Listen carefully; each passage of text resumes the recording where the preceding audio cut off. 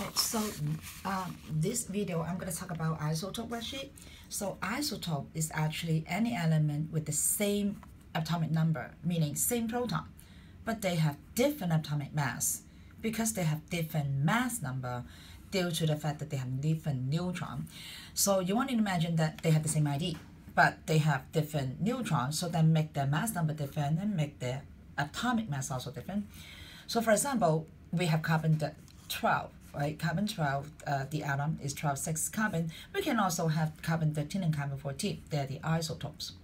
So we have two ways to explain, like to represent isotope. One is the symbol. So MAX, the new M mass number. For example, 13,6C. 13 is a new mass number. The other way to represent is the name. So the format to write is element hyphen new mass number. So for example, carbon 13. So, but when we name it carbon, we will say carbon atom. So there could be like many different kinds of isotope, right? The neutron can be more, can be less than the atom. Okay.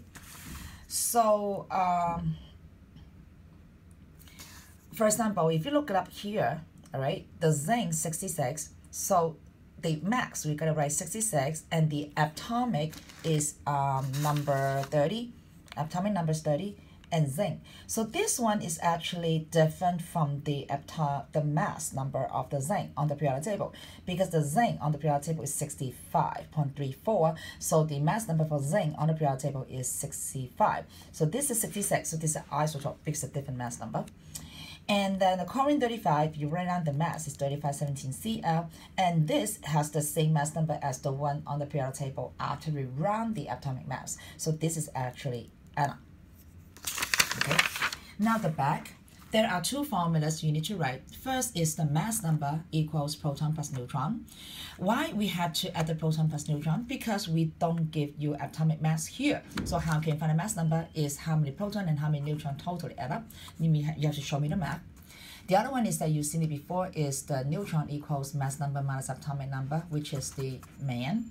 Okay, so let's look up this. Okay, so you'll be given proton 6, neutron 6 and 7, right? So the proton is 6, electron must be 6, because isotope is the same charge, no charge, okay? We did not touch the electron. So proton and electron are the same, so 6 and 6. Atomic number will be same thing as proton, so be 6 and 6. And then the mass number, again, we did not get